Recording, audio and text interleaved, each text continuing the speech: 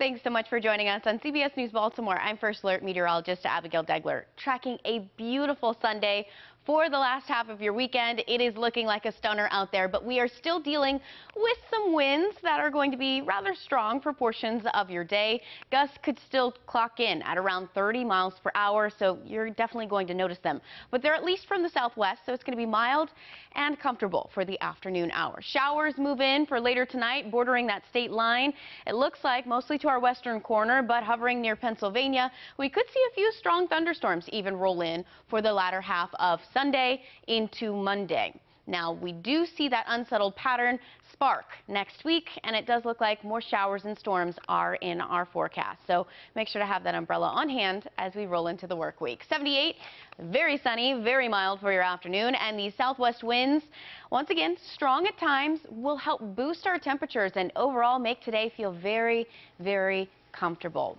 Moving into tonight, this warmth that we accumulated throughout the day, even though we're dealing with clear skies, that warmth will stick around for a little while longer. And depending on your location, we are talking about some thunderstorm activity. Once again, mostly off to the west and the northern tier of the state bordering Pennsylvania.